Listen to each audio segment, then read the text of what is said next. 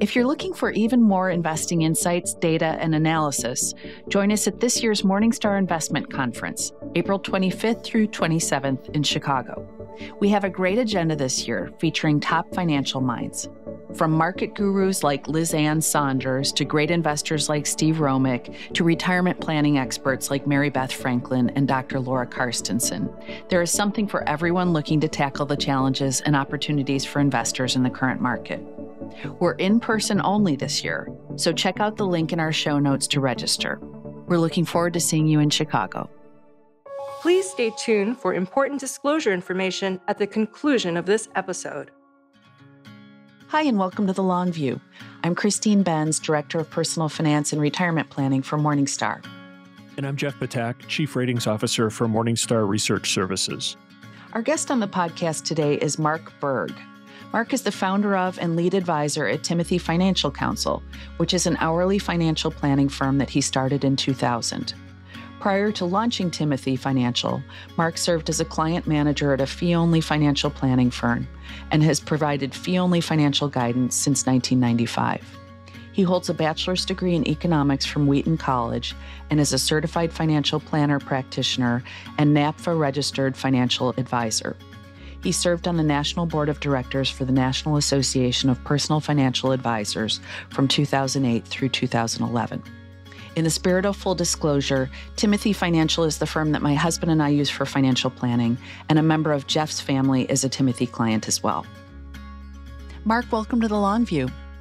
Thank you. It's great to be here. Well, it's great to have you here. Now, we want to start by talking a little bit about your background. Can you talk about how you got started in this industry? Sure. About 28 years ago now, I was fortunate to be hired by a fee-only wealth management firm, a large national firm, and I worked with them for 6 years. So that was my introduction to the industry. And what were your main motivations in striking out on your own and starting up Timothy Financial Counsel? And also, can you talk about kind of what your vision was for the firm, what you wanted it to look like? Sure.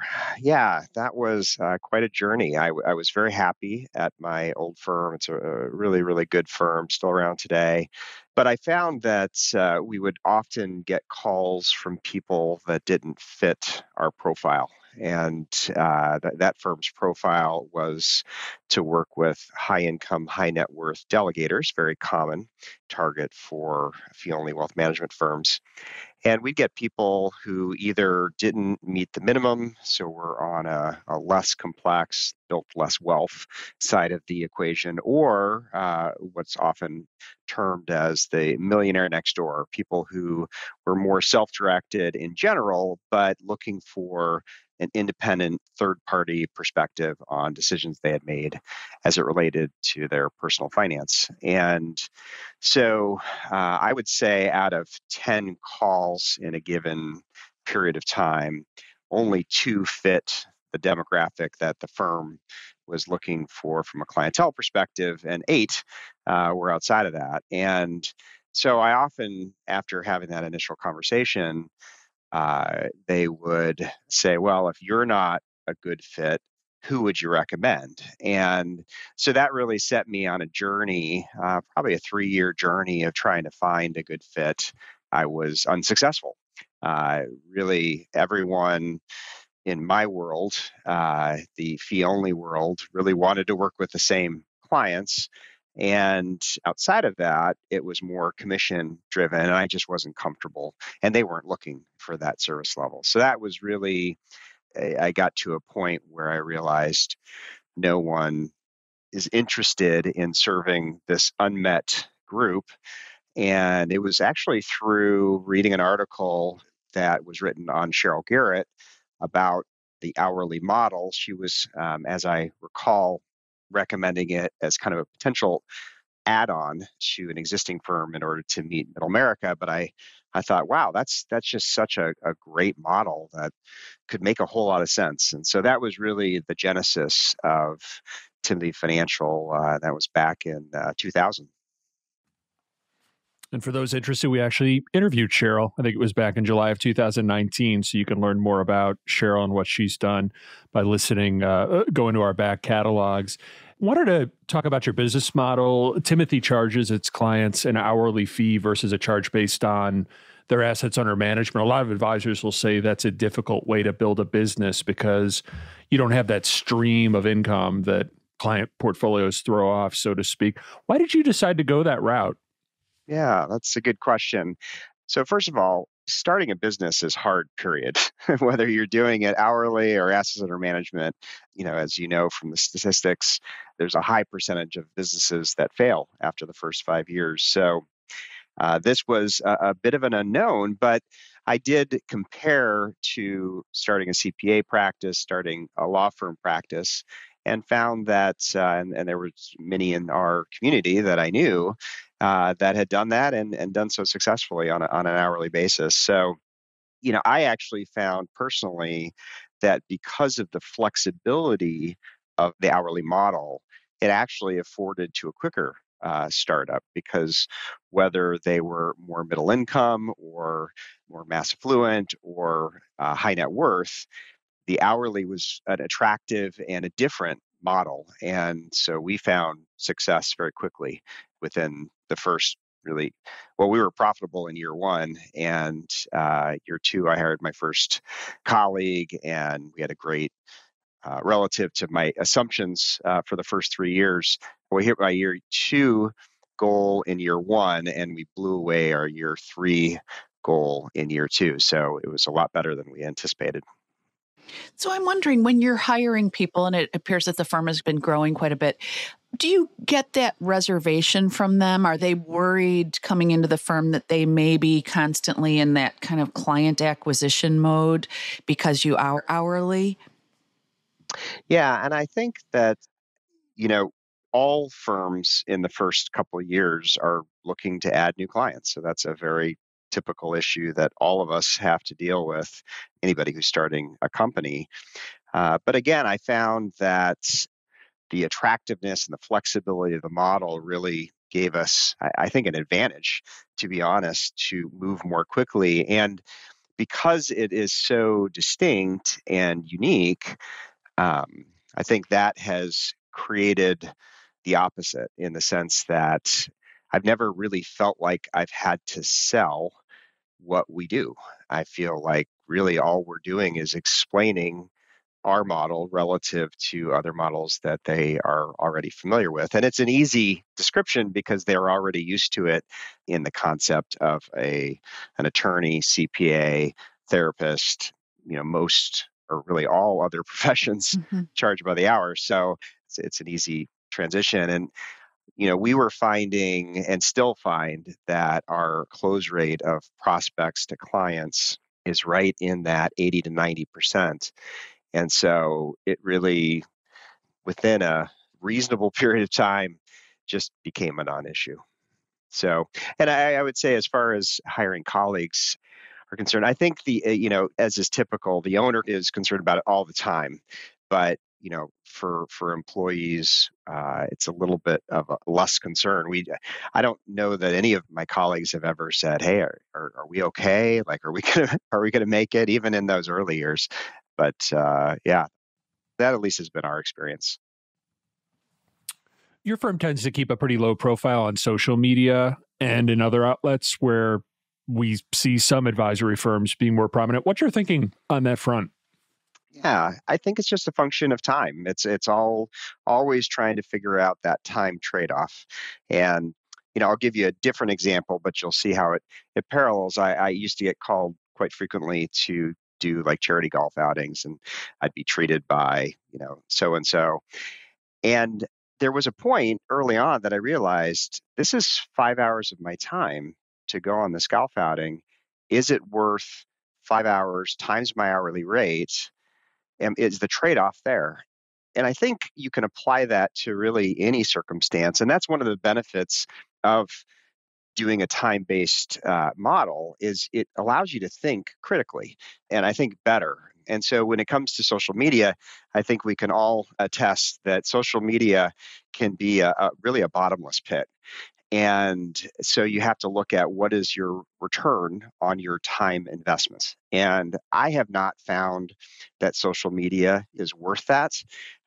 we try to keep our profiles updated so that when they go on LinkedIn or on NAPA with a planner profile, as an example, that they're seeing a current picture, they're seeing current information. But beyond that, we don't spend a lot of time on social media. And I would say additionally, it's been a number of years since we've really needed to have a high profile from a client acquisition perspective because we get a regular stream, even though we're not very active in social media of prospects. So that just hasn't been a priority for us. So some hourly advisors offer ongoing portfolio management as kind of an add-on for clients who want that, but you're adamant that you don't want to manage client assets. Can you talk about your thinking on that front? Yeah, I'm a little biased in this, I'll admit. I've had the benefits of doing all the different models at various stages in my career, the assets under management, the retainer, and hourly. I've not done commission, but I guess I have found, specifically with the assets under management, that assets under management is a jealous mistress. It really needs a lot of attention to do it well. And when you're looking at asset management, it brings in a whole nother level of regulatory oversight that requires a lot more software. It requires you to keep up at a whole different level. And it really does change, from my vantage point, the whole advisor planner relationship with the client. And I really want to be viewed as the financial planner for my client, not the asset manager. And I feel that if I charge, whether it's AUM or a retainer for my services, it will change the relationship because the focus goes from planning long term, which I think all advisors would agree with, to that shorter term, just by its very nature, the quarterly, the semi-annual, the annual performance and benchmarks and all of that. And it's not like those aren't important, but it's a question of what is the focus. And so I feel that there is a massive demand out there for hourly only service. And not that I think there's still plenty of demand for whether it's retainer or an AUM model, but we are in a vast blue ocean. And I think that that's going to be there for decades to come. We don't feel that pricing pressure. There's not others coming in like the Betterments of the world that are lowering fees, lowering fees, lowering fees. We just don't feel that pressure at all. And so I feel the focus is important. The asset management, will put the asset under management fee model aside, but even on the retainer, as I've talked to other hourly practitioners who charge a retainer for their services, I've often asked, so do you track your time when you do that? And the answer's so far just been no. They just, do it on this retainer basis based on some formula. And again, I think there's a discipline and a mindset to hourly that once you do it, you're all in. And that really dictates I feel, best practice for those that really are committed to the hourly approach. It seems like one big consideration with a firm like yours, where you don't actually manage the client assets, is that clients may not do what you tell them to do. They may just get busy or feel overwhelmed by the logistics of the task. Do you see much of that, and how do you help clients overcome it? Yeah, that's a great question. And I would say that used to be an issue, but I think I was more of the problem than the client. And the reason being, early on, I had bought into a lot of myths that my friends in the advisory world were telling me that my hourly practice should be. And I found over time that those myths are not true. And one of them was when we early on would give advice in the investment world, we'd say, here's our recommendations. Let us know if you need any help.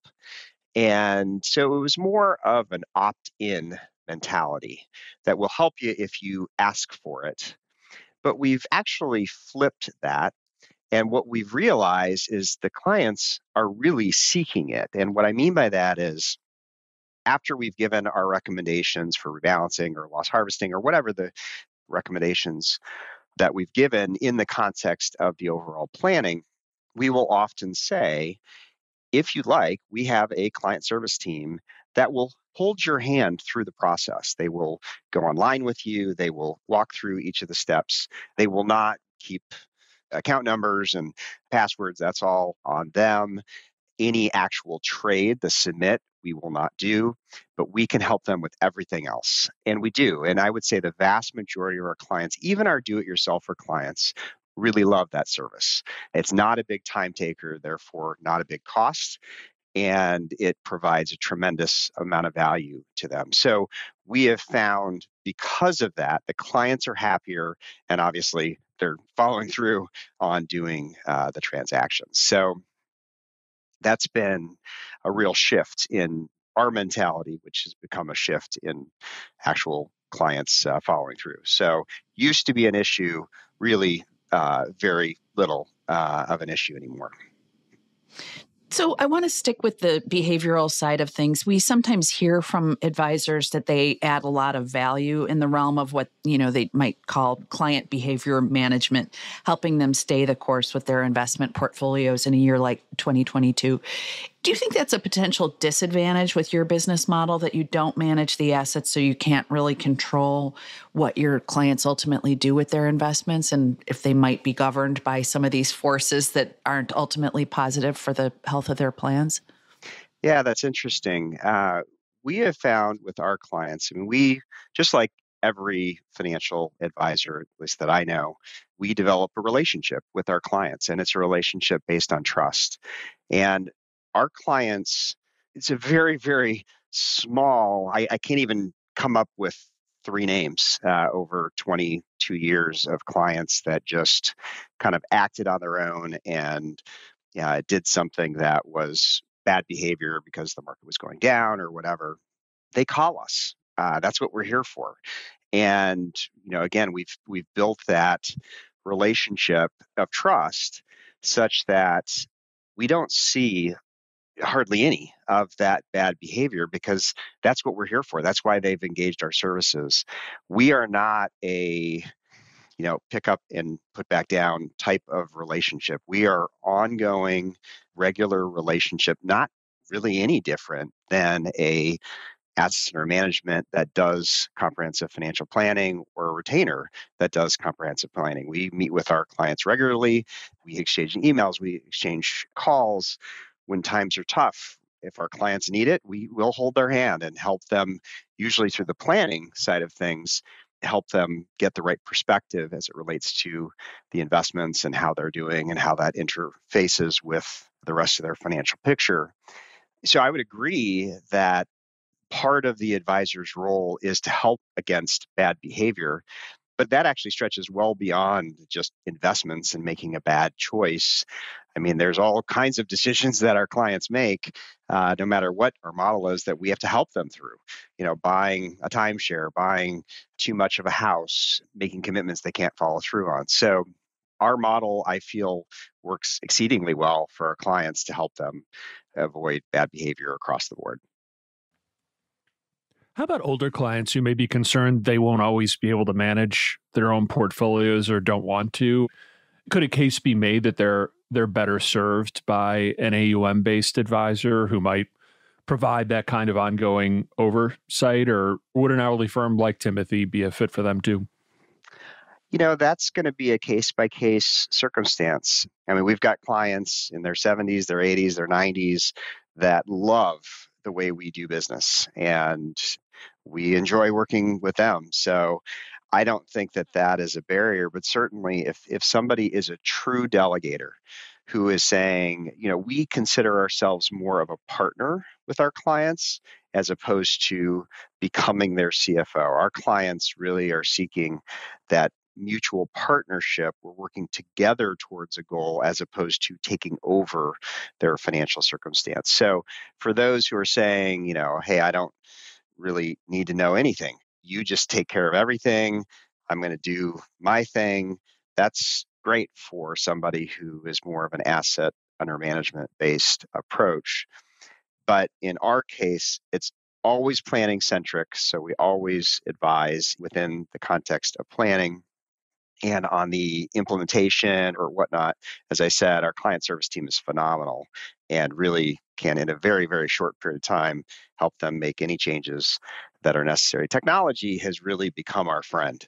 I don't know that I could have done hourly planning 30 years ago. I just think the technology, the web has really changed everything and provided us with the tools. And that we see that continuing to evolve. A lot of the things that we would have at my old firm considered our value add, what we can do that others can't, it's become automated, it's become accessible. And that trend continues. We see it right now in direct index that, 20 years ago, there was only the parametrics and maybe a few others that would do that direct index approach. And now we see Schwab, Vanguard, Fidelity all coming out with their own retail, very low cost. And we think that that will continue to be the case. And so hourly fits really well within these changing times. I'm curious, you mentioned direct indexing. Is that a concept that you're enthusiastic about? And are there clients for whom you would suggest that that's the right way for them to go? Yeah. The answer is yes. We've been recommending direct indexing for quite some time, well before it became popular, but really only for certain clients. So if you went on our website, you would find that we have several different types of clients. We have people who are just getting started, really pretty straightforward financial circumstance, and they would not be candidates for a direct index approach right now. Typically, a lot of their money is in their 401k, and so that would make sense. But as you take steps along the complexity curve, we find that until recently, for us, a level 4, level 5 complexity client, which would be a high net worth, ultra high net worth client from a translation standpoint within our industry, really have benefited from the direct indexing approach. So I'll use an actual example from last week. One of my clients, who's ultra high net worth CEO, said, "Hey, I'd like to do some charitable giving." Contacted his direct index provider, said, "We'd like $300,000 of your highest appreciated long-term holdings." They generated it same day. We sent a wire for the same amount, which they then repurchased those stocks.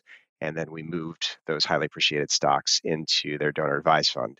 So that transparency, being able to get inside the index, very, very powerful. And last year, because the markets were down, a lot of loss harvesting took place that benefited him from a tax standpoint because he had some capital gains from private equity. So we found it to be very valuable at the high net worth, ultra high net worth from a tax, even cost perspective, getting tax alpha. But we're now exploring in fact, just last week, I contacted Fidelity to get more information on their new retail direct index to see if this is something that we should look at. I mean, they are offering, I think it's a $5,000 minimum, 40 basis points, which is higher than what we're able to get now for a level 4 and level 5, but it is that lower threshold. So it's something that we're exploring. So yeah, I think that there's some unique opportunities that could be explored on that. Would you say that tax planning is the key area where your firm consistently adds value for your clients, or is that too big a generalization? Taxes, they're just prevalent all around us.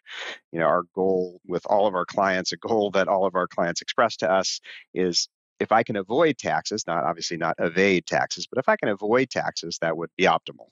And so whether it's cash flow planning, whether it's within the investment context, even in the estate planning, taxes is a big player. So yeah, I would say that while it is a generalization, that is a big driver for clients and for us in our advice. So I know it's probably hard to generalize, but can you concentrate on what tax issues that you would characterize as kind of low-hanging fruit when you work with clients, issues that you see again and again that are fairly straightforward to address?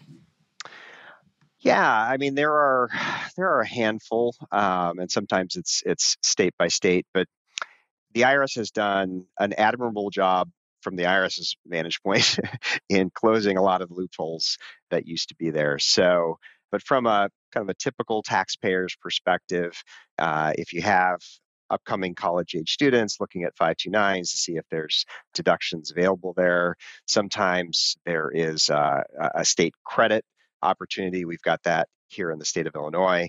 That's been very, very powerful from a tax planning standpoint. Charitable giving is huge for any client who has charitable intent, whether it's now or even in their estate. There's tremendous opportunities to save quite a bit from a tax standpoint. So we often will explore that. Obviously, employee benefits, whether it's looking at HRA, HSA, using HSAs as kind of a savings vehicle for future retirement health related costs is certainly an opportunity. Roth versus traditional in the 401k. So there's plenty of options still available to individuals, but it's not a one size fits all. You have to look at each circumstance uniquely. Financial planning is not boilerplate, or if it is, it shouldn't be, because I can't think of any two clients that are the same, even if they're in the same profession or same demographic or zip code. They're still different, and so we treat them accordingly. I think that one of the areas where you have a lot of expertise is helping people with employer stock, like restricted stock. Mm-hmm. Obviously, those situations are all really different, but are there any thoughts you can share on managing these assets? How much is too much, that sort of thing? Yeah, part of it is education. I think a lot of individuals don't fully understand what RSUs really are and how they play into their near-term and long-term financial picture. So, some simple examples would be there are many clients that over the years we've said, you realize that when RSUs vest and you pay the tax, if you convert the units into the shares of the stock, you are making a conscious decision, the same as if they gave you cash and then you wrote a check or you did a wire and you repurchased your own company stock, because taxes are now completely out of the picture. You've already paid all of the gain. And a lot of times people don't understand that. They think that there's some kind of tax benefit to maintaining those units, and there isn't. So, that's part of the initial education. And then we'll go into concentration.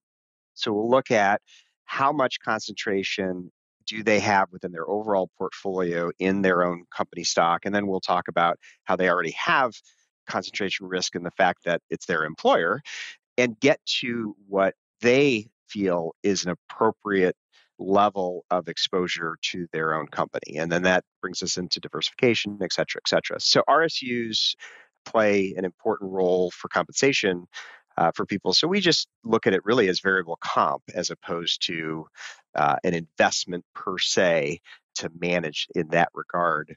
One of the most powerful ways that we've helped clients in the past with RSUs who also have a deferred comp plan is to basically use the RSU income to replace their personal income, and then use that personal income to fund their deferred comp plan. And then we use the deferred comp plan to be a bridge in retirement from income, kind of stretching out their paycheck longer. So it's a powerful tool, lots of opportunities, a few pitfalls that you have to be aware of. But in general, RSUs are great, and it's a great way to tie them to their company.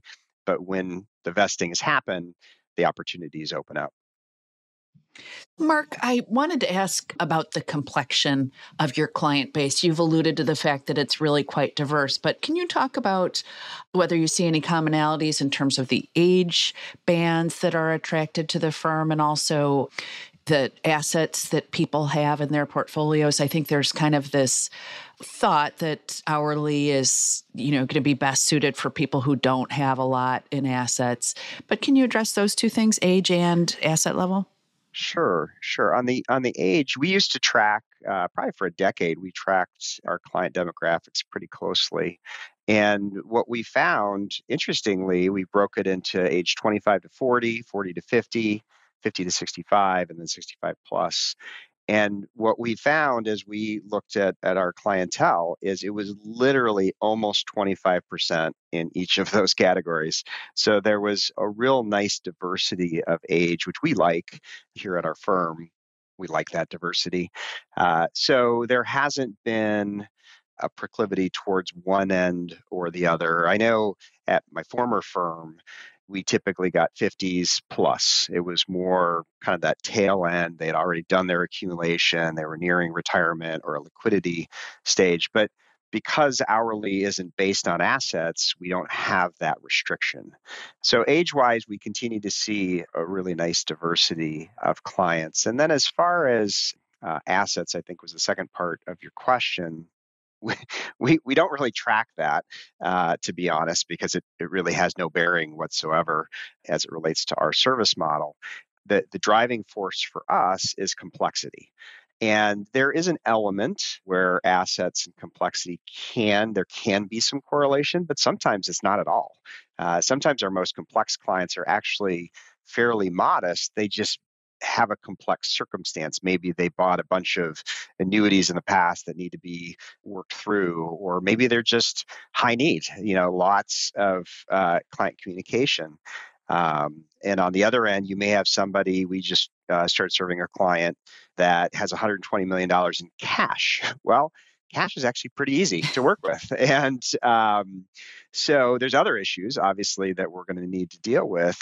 But from an asset standpoint, again, we have clients just out of college that probably have negative net worths because of school debt or whatever. Maybe they're one of our clients' kids, for example, just getting started. We love working with people who are just getting started, and that we would put in our what we call our level 1 complexity, and then it goes all the way to our level 5 complexity, which I would say, and this is a little bit dated. I think I need to update this, but I would say our net worth, if you were to ask for an average or a median. I used to say 20 million. I think that's actually closer to 50 million. But again, I don't really track it all that closely, but just, as I think through our clientele, I think that's a safer bet. And that continues to move, meaning that the types of people that are contacting us, I've actually found the opposite. That was one of many myths that I had to kind of work through, because I had assumed the same, because that's what I was told. Hourly is going to be attractive to the middle income. And what I found is actually the opposite. Not that they weren't attracted, but that the mass affluent, the high net worth, ultra high net worth, because the fees are so high with a $5 million or a $10 million portfolio, they just don't see the value translation. Like, and you've heard this around the industry, actually, I'll give you a story. A year ago, a client of mine had a liquidity event.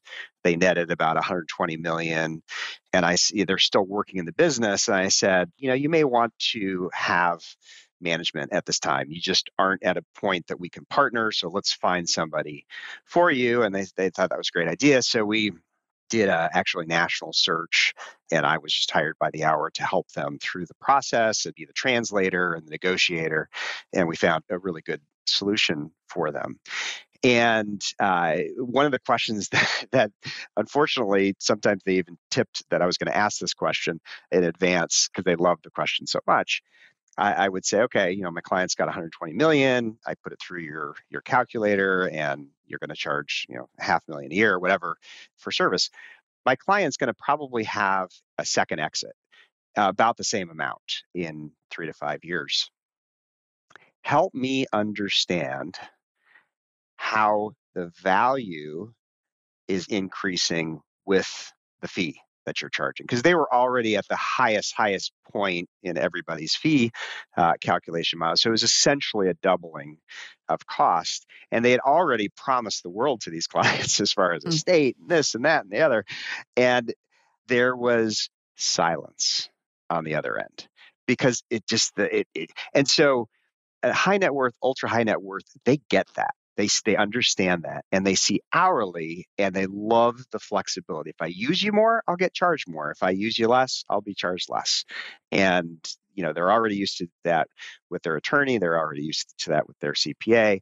So it's an easy translation. So we really, from a net worth standpoint, we continue to see the whole gamut.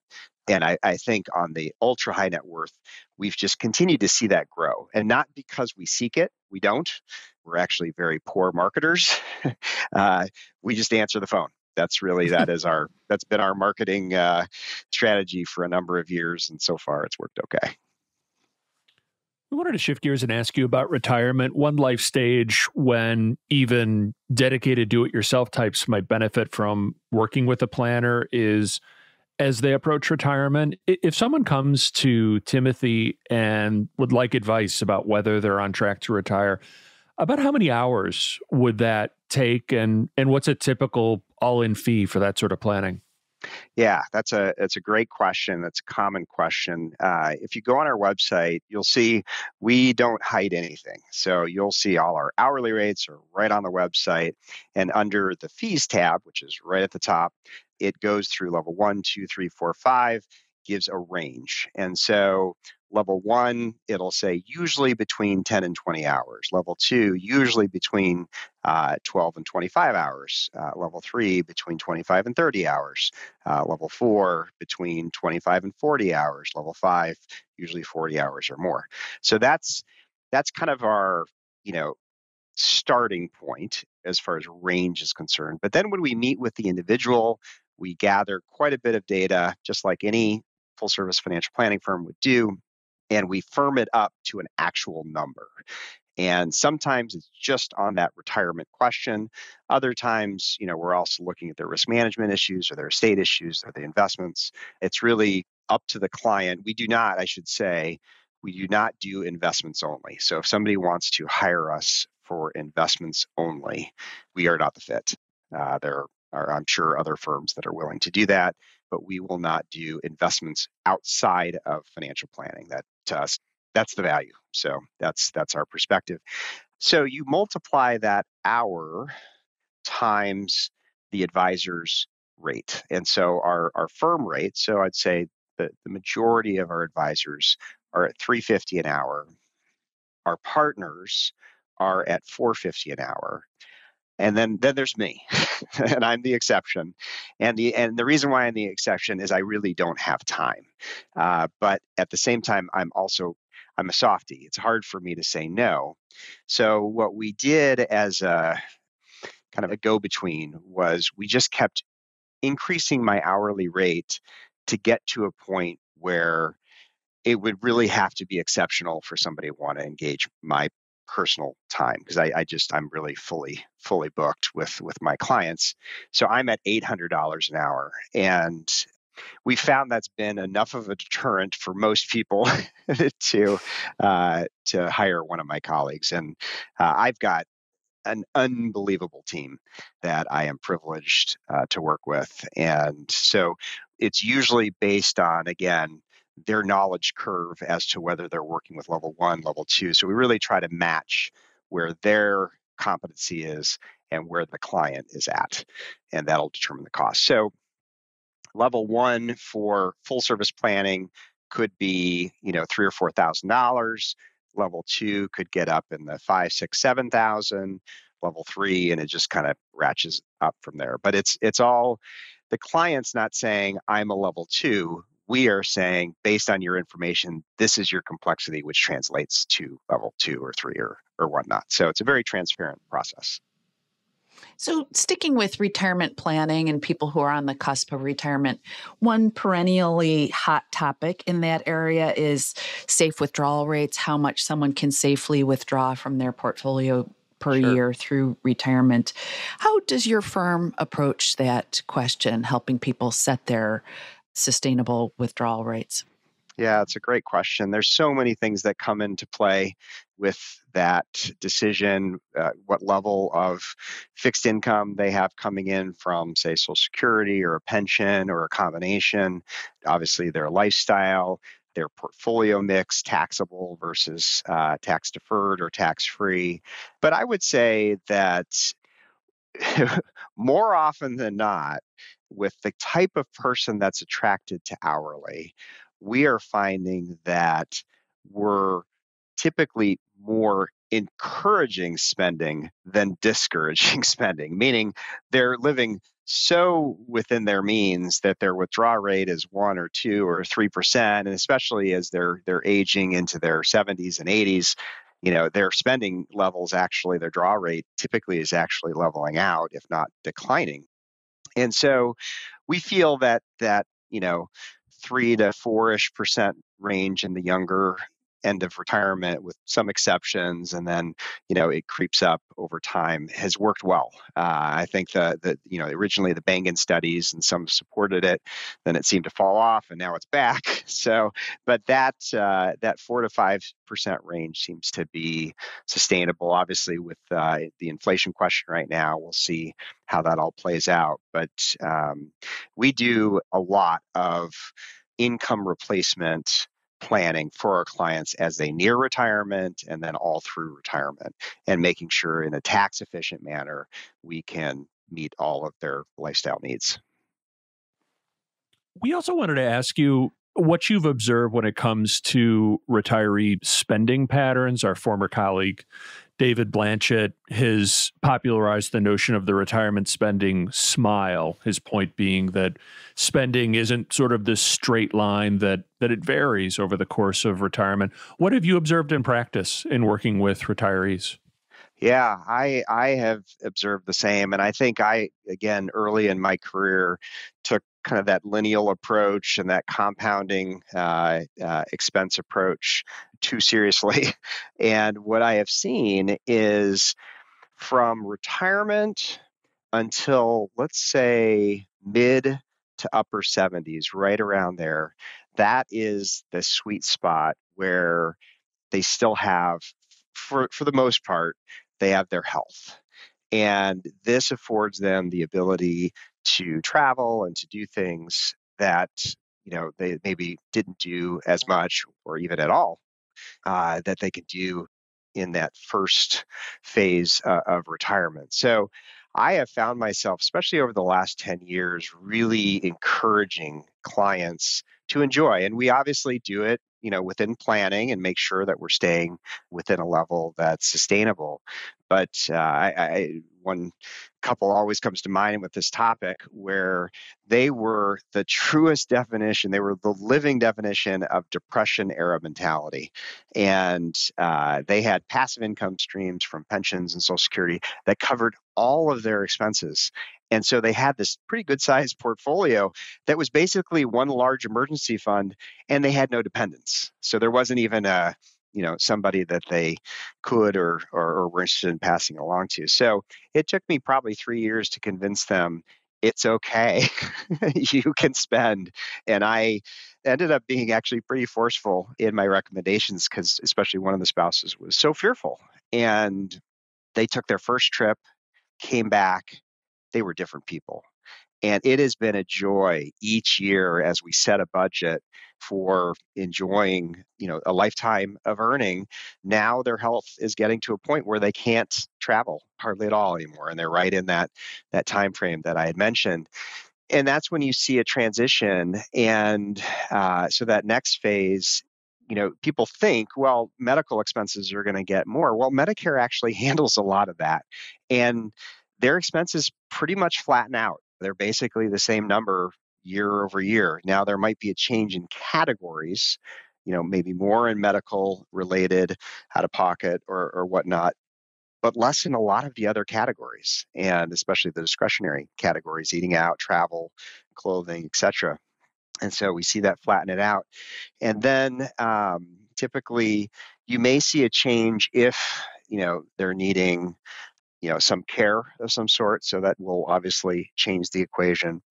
But we've definitely seen that expenses do vary by circumstance. And that's why, when people have the impression that retirement planning, once you get into retirement, it's basically on autopilot, we would wholeheartedly disagree from experience. meaning as we're meeting with clients on a very regular basis and seeing how their life is being managed on a year-to-year basis, it requires staying on top of things because the circumstance can change on a dime.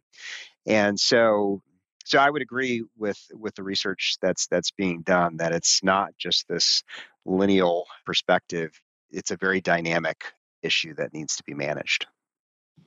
So you touched briefly on long-term care, how some clients encounter a long-term care need later in life. And this could be a whole podcast unto itself, but how do you address long-term care risks for clients who are younger, like in their 50s? Sure. What's your sort of preferred prescription on that front? Yeah, I would say just like any risk management, insurance, you are looking to share the risk of a potential outcome with an insurer, whether it's life insurance, long-term care, disability, et cetera. And, long-term care need is still an if, not a win. But more and more, we're seeing people are living longer and not being able to do those activities of daily living. And so we typically start by stress testing the plan. And what we'll do is look up, current statistics on duration and cost to their specific area and see, is it affordable? But then we'll talk about what are their goals, because they may say, well, I really want to, make sure that I leave a certain amount of legacy, and a prolonged long-term care could affect that. And so that's comes into play. The cost of long-term care is not insignificant. And so that's the other side, is looking at, can they afford what long-term care costs? In the past, we used to be able to control that with a 1-pay or 5-pay or a 10-pay, and that locks in the cost and the benefit. The insurance companies, for a variety of reasons, have moved away largely from those products, and you're just dealing with not only the annual cost increase, but sometimes some pretty dramatic increases in cost over time, or a change in benefit where you have to give up a cost of living adjustment or decrease the coverage. So most often with our clients, I would say we look at long-term care for those that it does make sense to purchase as not a replacement, but just another stream. So we'll look at, okay, you're already bringing in Social Security. You're already spending, X amount through your RMDs and through your draws in your portfolio. And what we're trying to ensure is the above and beyond, the unexpected, and the duration. And so instead of maybe buying a $350 a day with cost of living increase, which can be, for, let's say, unlimited benefit, which is going to be a very sizable premium, we may look at $100 a day. And maybe instead of unlimited, maybe it's a 5-year, or, a higher, what we call deductible, meaning that there's a longer period before you start receiving the benefit to help manage the cost and fit it within kind of the structure of their overall financial plan. So it's definitely one of the topics that needs to be discussed. And then there's the client's own persuasions as it relates to insurance. Some people avoid insurance at all cost. Other people are very, very comfortable and see it as a great tool to manage risks or fears or concerns that they have. So, as we've been saying all along, financial planning is not one size fits all. You really have to customize it to that client and their specific circumstance and their mentality. So that's the approach that we take with our clients. What are your go-to resources for staying current on financial planning and tax matters?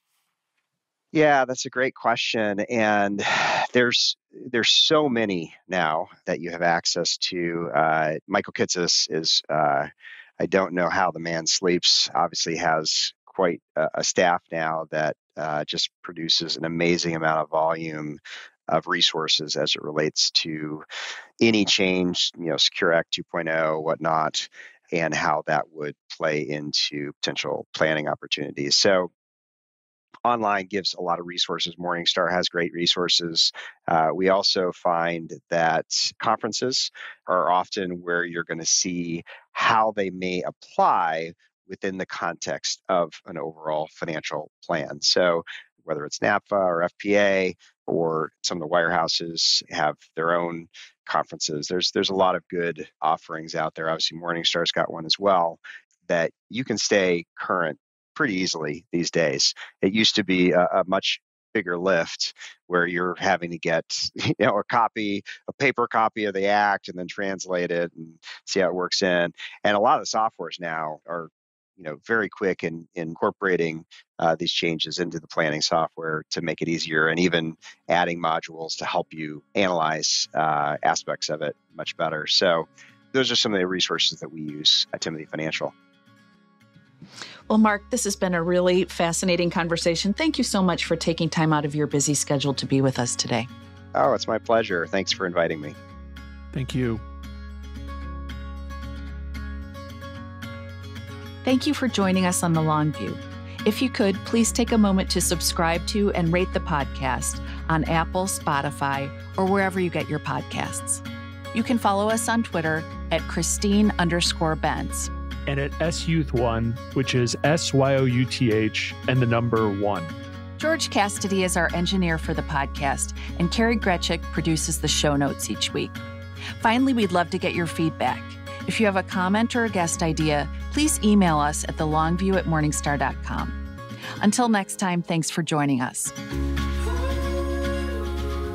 This recording is for informational purposes only and should not be considered investment advice. Opinions expressed are as of the date of recording. Such opinions are subject to change. The views and opinions of guests on this program are not necessarily those of Morningstar, Inc. and its affiliates. While this guest may license or offer products and services of Morningstar and its affiliates, unless otherwise stated, he or she is not affiliated with Morningstar and its affiliates. Morningstar does not guarantee the accuracy or the completeness of the data presented herein. Jeff Batak is an employee of Morningstar Research Services, LLC. Morningstar Research Services is a subsidiary of Morningstar, Inc. and is registered with the U.S. Securities and Exchange Commission. Morningstar Research Services shall not be responsible for any trading decisions, damages, or other losses resulting from or related to the information, data analyses, or opinions, or their use. Past performance is not a guarantee of future results. All investments are subject to investment risk, including possible loss of principal.